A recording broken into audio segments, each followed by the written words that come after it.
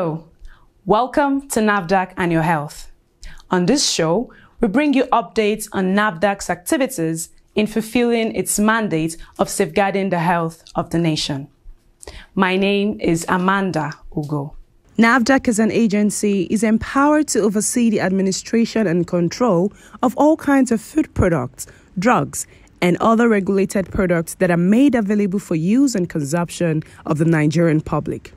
In other words, any products that fall under the NAFDAC regulated products found in the Nigerian market for purchase, whether locally made or imported, must have been approved by the agency. It is therefore the responsibility of NAFDAC to go after distributors or sellers of such products that have not undergone its scrutiny. On this edition of this program, our focus is on the efforts of NAFDAC towards ensuring that unapproved regulated products that have found their ways into the Nigerian market through clandestine means and are being sold to the public are found out, retrieved from the market, and their peddlers are brought to book. The agency also clamps down on inappropriate storage and exhibition for sale that could have negative effects on these products. The strength of a regulatory agency also lies in the enforcement.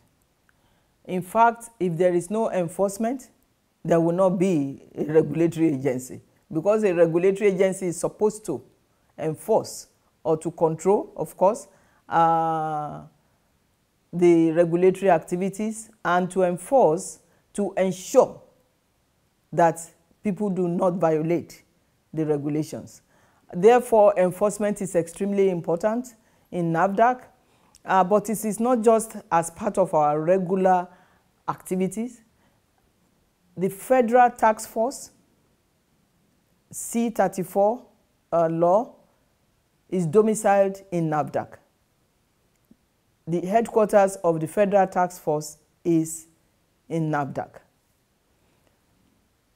And it is supposed to, the Federal Task Force is supposed to control, to ensure there are no fake medicines in the country, no unwholesome foods in the country.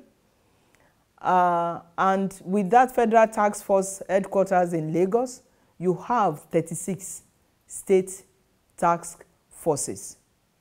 So enforcement is so important for NAFDAC as a regulatory agency. But in terms of food, drugs, chemicals, and all the things, that it is extremely important for the country. That is part of the reason why it was domiciled. It has been domiciled in NAFDAC.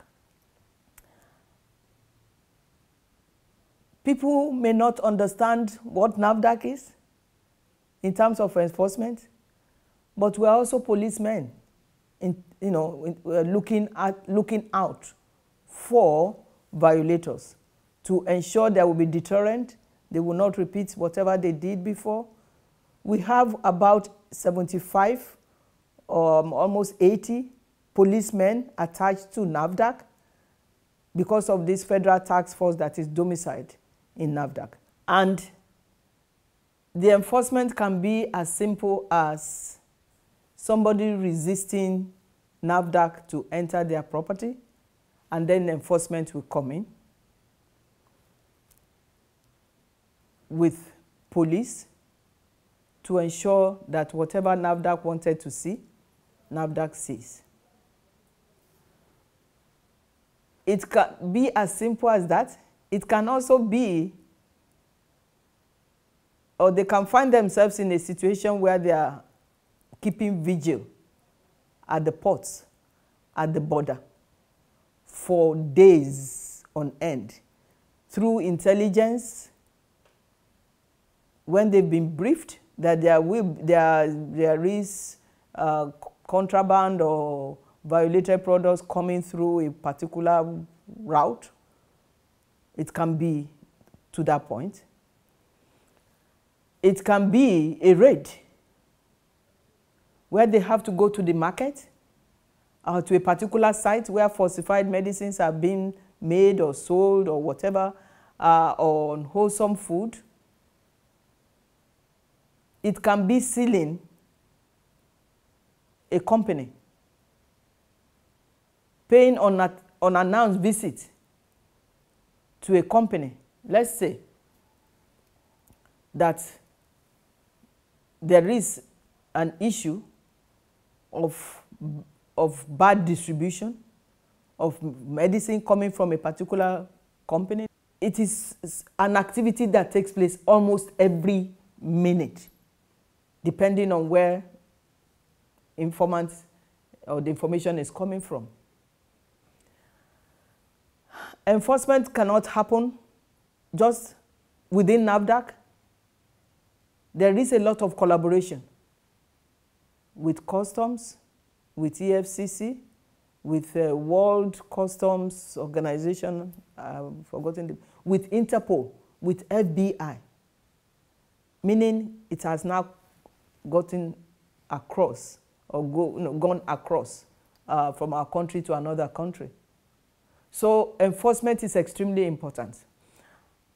If products are deemed to have been violated, either they are unregistered or they are expired and are being sold, things like that,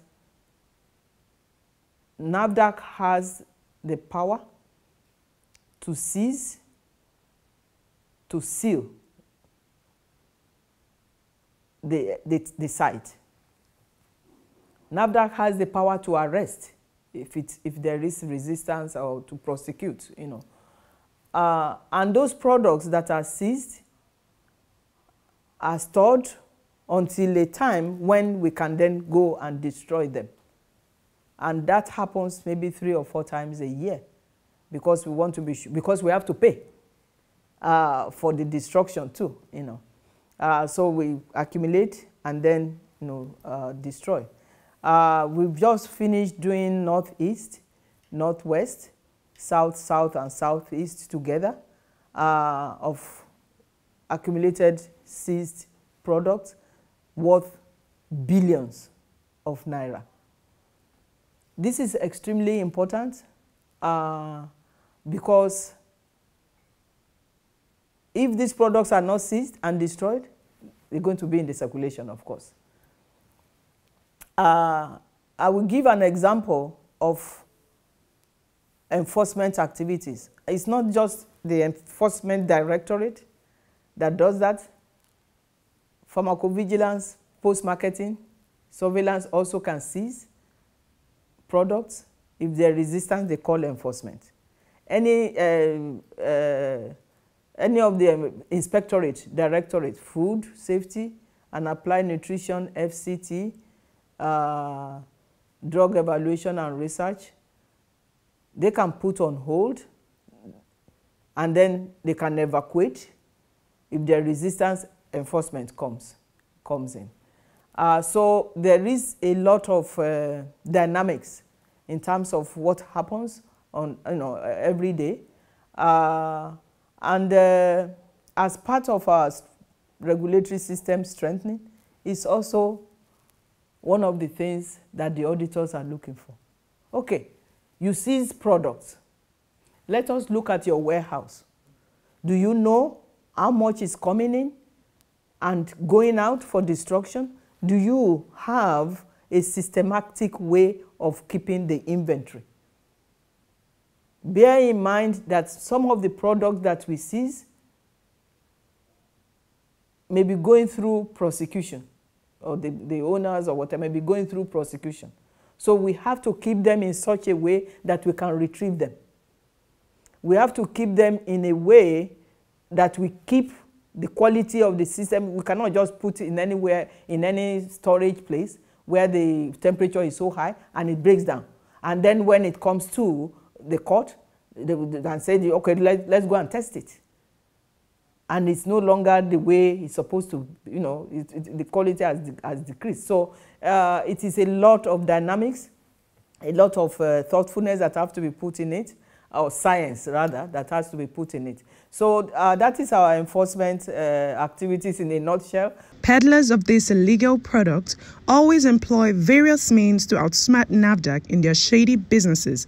But the NAFDAC's Directorate of Investigation and Enforcement, in its innovativeness through surveillance and intelligence, locates these peddlers and their harmful products, and then they carry out exercises to make our markets free of these products. The program continues after the short break. Please stay with us. No way. I'm never taking vaccines again or giving it to my child. My head aches. My child is That would have been me if I did not know better that reactions after vaccination are called adverse events following immunizations, AEFI. And it is normal. In fact, it often indicates that the vaccines are working effectively. Yes, every individual reacts differently. It can be serious or non-serious, such as fever, fatigue, headache, dizziness, pain, swelling at injection site, rashes, etc. So don't be scared about taking vaccines. All vaccines are certified by WHO and approved by NAFDAC. The benefit of vaccination far outweighs the adverse events that could follow. To report any adverse events, visit the health center where you receive the vaccine or one nearest to you, or call the phone number on your vaccination card. You can also report AEFI using the MedSafety app. Vaccines are free, safe, and effective. Get vaccinated today.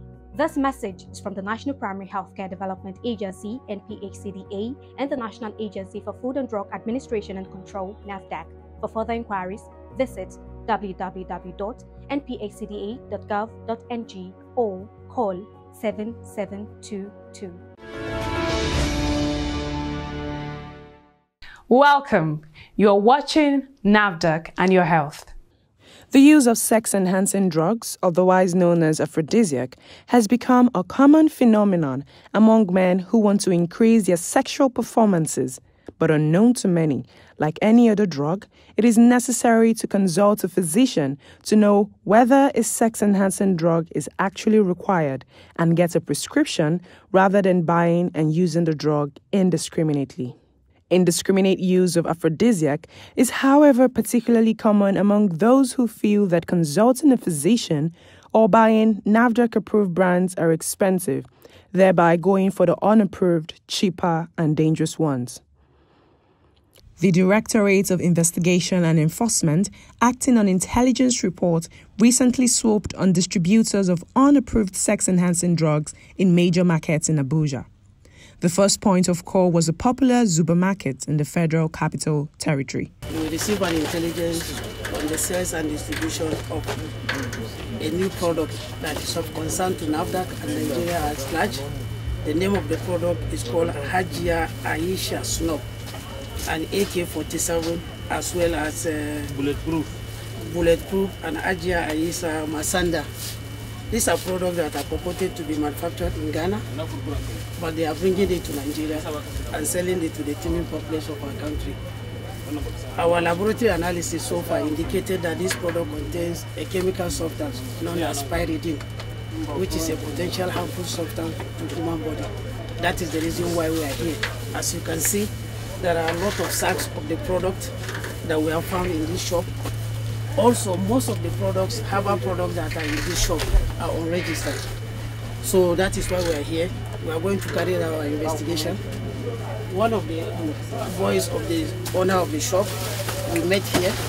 We are going to arrest him, and then we will evacuate all these products and continue with our investigation. The product is used as snuff for, according to them, to make them high. And some of them are saying that the product is used as an aphrodisiac. But so far, we are yet to determine what the usage of the product is as per claimed by them. It is only them that can say this is what the product is meant for. But for us, as an agency, we can only say that the product is safe for human consumption. But the claim as ascribed by them cannot be determined by us. So when all the investigations are done, what are you going to do to all these products? After the investigation, automatically the product is going to be destroyed because it has not been registered by us. And so far from our preliminary investigation in the lab, it shows that it contains a chemical substance that is harmful to human body. So we cannot allow it to circulate in our population. Seriously, I didn't know there is something that is dangerous in Nigeria. As most of the medicine that we are selling, we used to take it for our daily basis. So basically, I'm feeling honored to say something back to Nigeria. You say you've been working for the owner of this business now for 10 years. Where is he now? What's his name?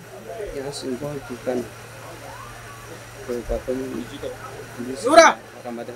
The enforcement team also raided the Utako market, and the exercise gave away more distributors of unapproved products.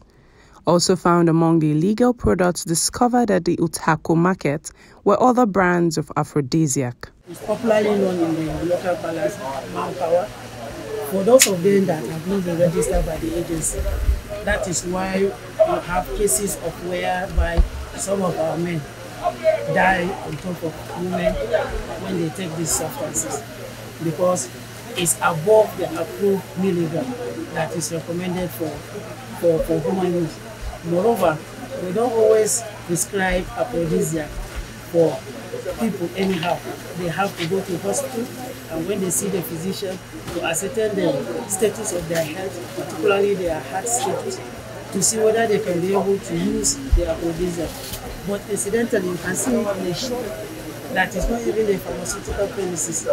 Well, as the man we met here, the salesman that he called himself, said the reason why they are selling this product is because of the market, and that it's cheaper for people. So they are capitalizing on their poverty level. That is why they are selling all these kind of products that has not been approved by NAFDAC. But we are appealing to Nigerians, please don't patronize people that sells unregistered products. People that you should stop patronizing them. We have a lot of them here.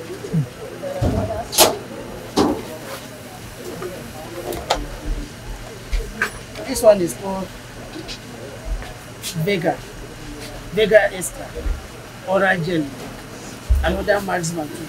They are all purported to be manufactured from USA, and they are being sold freely. Like the salesman said, they are selling this thing because, according to him, it is cheaper product that doesn't have NAFDAC money. Of course, it has to be cheap because it has not undergone the rigorous scrutiny by the agency. We have been having interagency cooperation, particularly with Custom and the Nigerian police. You can attest to that. We have police all working with us now. And just as you mentioned, coming from the border, you have rightly said, but you should know that the problem we have as a country, our border is so porous. And moreover, these products, they are not coming in legitimately.